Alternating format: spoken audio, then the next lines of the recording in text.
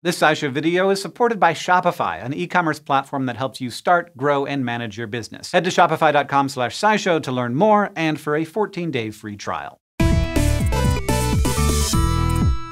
For as long as people have existed on this planet, volcanoes have been a kind of wild card that could change the course of human history with a single explosion. Mount Vesuvius is probably the most famous example of this. It wiped out Pompeii and most of its inhabitants within minutes in 79 CE. In 1600 BCE, the eruption that created the famous caldera on the Greek island of Santorini is thought to have destroyed the Minoan civilization. But not all volcanoes change history so quickly or dramatically. For decades, scientists have been exploring how volcanic eruptions can alter the climate across the whole planet for months or even years. Research suggests that these climate changes had major effects on the societies that experienced them, leading to things like famine, violence, and societal unrest. And while these brief periods of climate change are different from the long-term and human-caused climate change that's going on today, they can still give us insight into how human populations react to sudden environmental change. And maybe that can help us predict how modern society might react to the climate crisis that's happening now. Volcanoes are famous for the destruction they cause in their immediate surroundings, but their effects can reach way further. Volcanic eruptions fill the air with ash, which blocks sunlight and creates a cooling effect that can stretch around the globe if the eruption is big enough. And just like global warming, this global cooling can have all sorts of consequences for ecosystems, weather systems, and the people who depend on them. For instance, land cools faster than water, so global cooling can reduce the temperature difference between the land and the sea. In parts of Asia, that can weaken monsoon rains. Less rainfall can lead to drought and smaller crop yields, which can in turn lead to famines, and at that point, societal unrest often isn't far away. And there are clear connections between environmental stress and societal unrest, both in the present and the past. And knowing this has led some scientists to wonder how major volcanic eruptions could be connected with historical events. One 2017 study on ancient Egypt explored this question by comparing the timing of eruptions to the water levels in the Nile. The authors found that major volcanic eruptions all over the globe were linked with lower water levels in the Nile.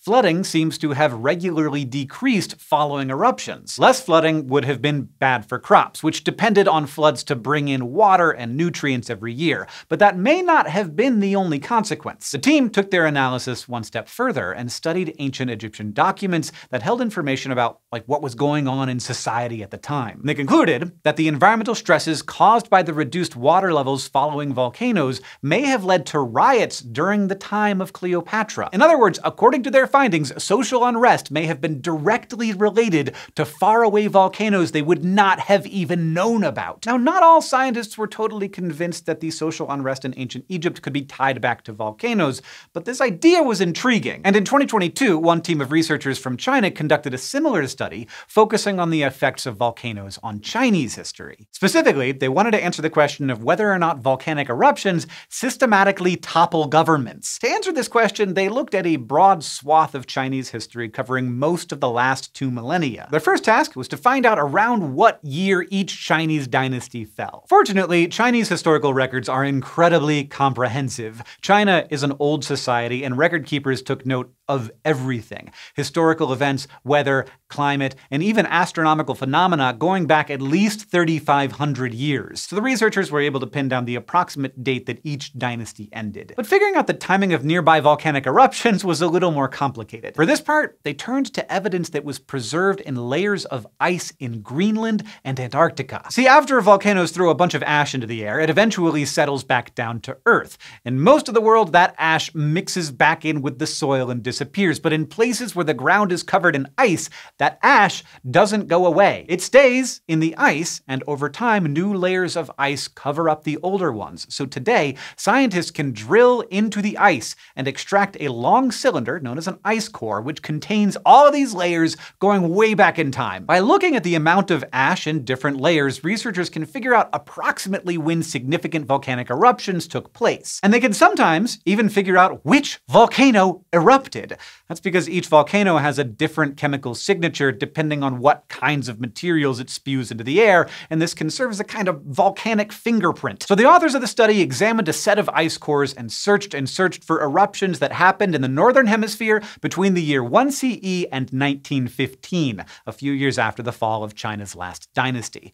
And they found 158. Generally speaking, when they compared these eruption dates to Chinese historical records, they found that eruptions in the northern hemisphere tended to be followed by hard times in China. Chinese society often faced issues such as severe drought, flood, frost, and even outbreaks of plagues and locusts happening shortly after an eruption event. Eruptions were also marked by less rain during the monsoon season, which is essential to Chinese agriculture. Out of all the eruptions they identified, the researchers then looked for any that happened up to 10 years before or 2 years after the official date of a dynastic collapse. And they chose that window because the dates in historical records are only approximations, so there's some uncertainty of up to 2 years on some of them. And they looked at the whole 10 years before a collapse because not all regimes fall quickly, right? Sometimes hard times don't immediately topple a regime, but can lead to years of civil unrest before the government cedes power. Within these windows, they found something remarkable. They observed that 62 out of these 68 dynastic collapses were accompanied by an eruption event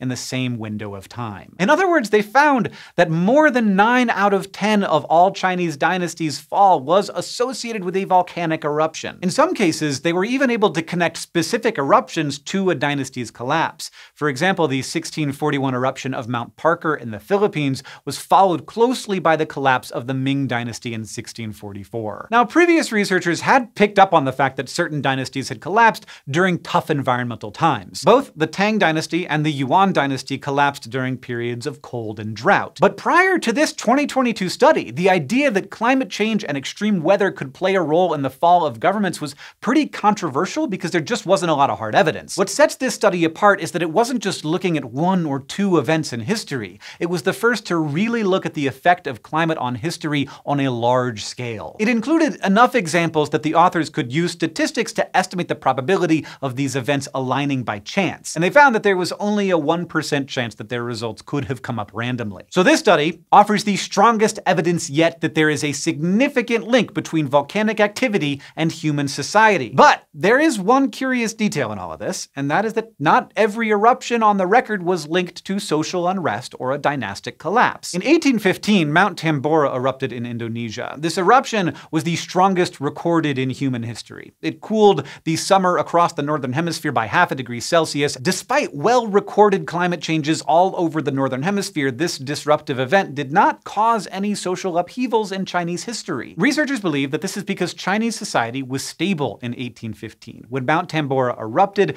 there was no large-scale warfare or social unrest. So the researchers suspect the Chinese people were able to weather the hard times without any regime change. If this interpretation is right, the researchers' findings suggest that climate change does not have to cause social unrest. Like if the extreme weather happens in a place that is stable with support systems or food reserves in place, environmental stressors might not disrupt society too much. And even though this study was, of course, all about events that happened in the past, it may have some interesting insights for us now that we are in an era of global climate change with more changes on the way. Because climate change is already disrupting societies by causing problems like drought and food shortages, especially in the global south. But by investing in systems that make vulnerable societies strong and resilient, we may have a better chance at making it through challenges like these. In the past 2 centuries, there have actually been relatively few destructive volcanic eruptions. But as advanced as societies have become, there is no escaping the fact that climate and society are intertwined. In fact, sometime around the end of 2022 or in 2023, scientists are expecting to see a dip in temperatures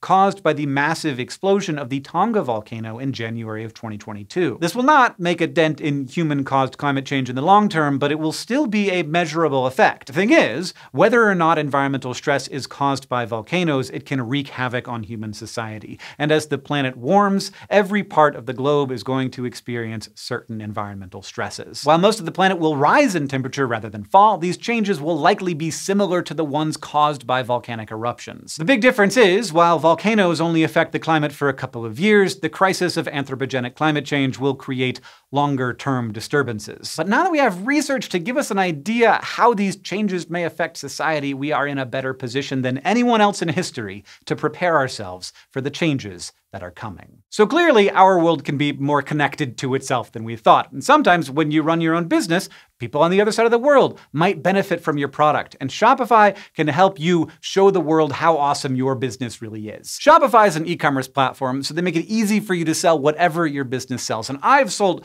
a lot of weird things using Shopify over the years. One thing I love about it is that they have an amazing developer ecosystem that creates all kinds of things that can plug into Shopify and make your store do things that you could never code on your own. And even if you have a great idea and no plan, Shopify can help. Their website has an entire section devoted to writing a business plan, complete with blog articles like how to write a perfect business plan in 9 steps and accompanying Notion templates. Or if you're starting out earlier in the process, they have a video explaining what a business plan even is. They'll even help you build your brand, online presence, and store, and they'll stick with you after you've launched the business to help you manage the finances and market your business. You can head to shopify.com/scishow to see more, and if you use our link, you'll get a 14-day free trial. Thanks to Shopify for supporting this SciShow video, and thank you for watching. And also thanks to all those emperors out there who everybody thought it was their fault, but it turns out just some volcano halfway across the world really messed things up for them.